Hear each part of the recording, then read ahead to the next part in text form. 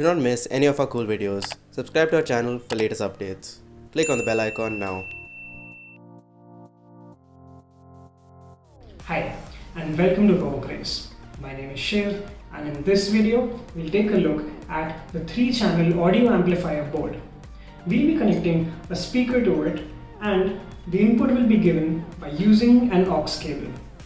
So let's get into it. So here I have the amplifier board with me. At the bottom we can see that there are 3 knobs. These knobs are used to control the stereo volume, the subwoofer volume and the master overall volume. On the right over here we have a 3.5 mm jack to connect an auxiliary cable. We also have left and right inputs that we can give over here using a DAC. We'll look at this in the next video. Using an ESP32 DAC, we'll give an input over here. But that we'll look in the next video. Stay tuned for that. On the left, we have a DC barrel jack. So we can connect a 12 volt adapter over here. And that is how I'll be powering it.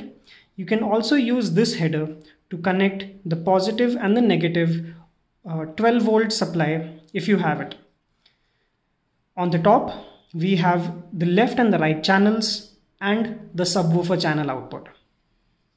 So I have a speaker over here with me. I'll be connecting this speaker to this channel. So you can go ahead and connect the speaker to the headers.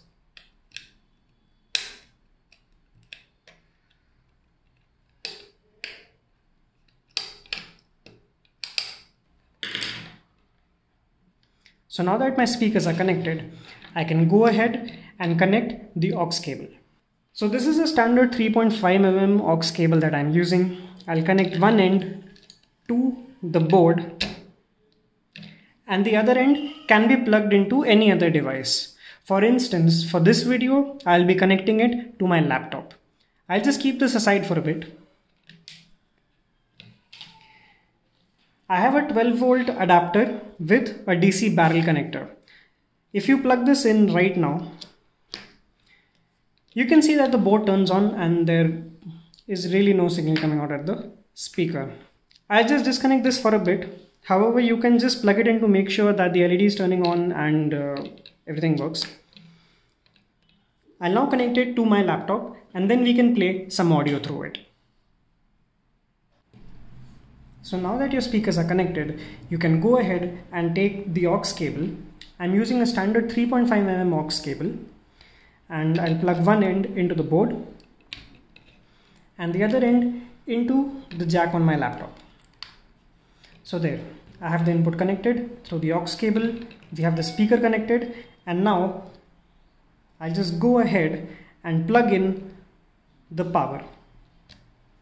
Now that the power is plugged in, I can go ahead and play something on my laptop and we should be able to hear it on the speaker. So I'll just play a video on my laptop. So now that our setup is ready, I'm just going to hold the speaker in my hands because while playing audio, if it vibrates too much, it'll generate a lot of noise against the table. So I've just held it in my hand and I'll just go ahead and play one of the videos from our channel and we'll see if we can hear the output on the speaker.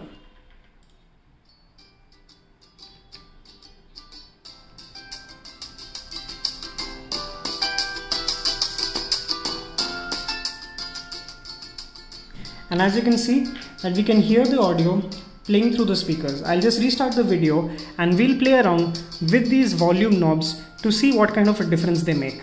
The first one is the stereo volume. So this should have an effect here. So I've restarted the video. If I increase or decrease this one, this is the master volume, so I can keep this at full. So you can see the stereo volume, if I increase or decrease, it affects the output on the speakers.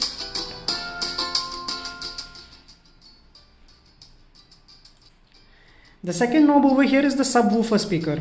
So that does not really have an effect on the stereo output. So as you can see, even if I reduce it, the volume doesn't go down. The third one is the master volume. If I reduce the master volume, it reduces the output on the speakers. So these are the three volume knobs.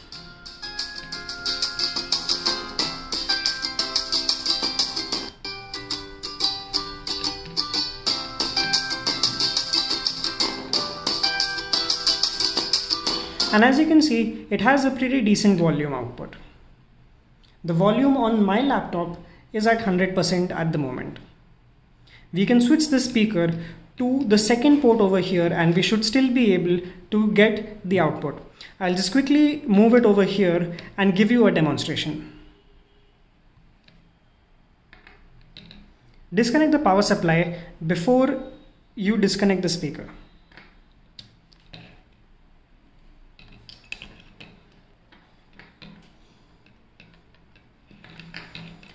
So there, I have now connected the speaker to the right channel.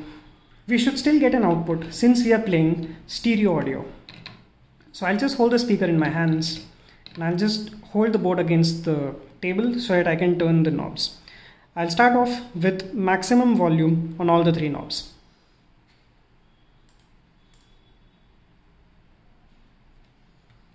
Oh, before you play audio, make sure you connect the power supply. Alright, let's try this one more time.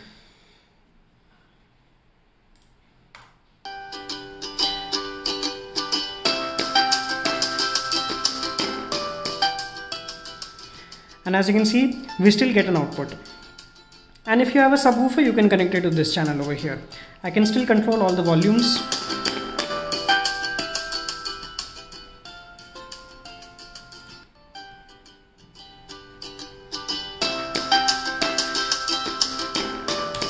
So I'll pause the video now, and that is how you can use an AUX cable to play an audio file or a video and listen to the audio through the speakers.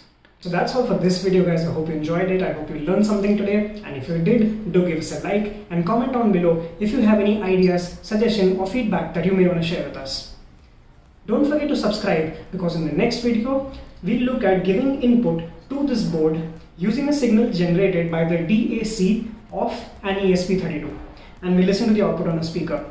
Until then, keep learning, keep programming, and I'll see you in the next one.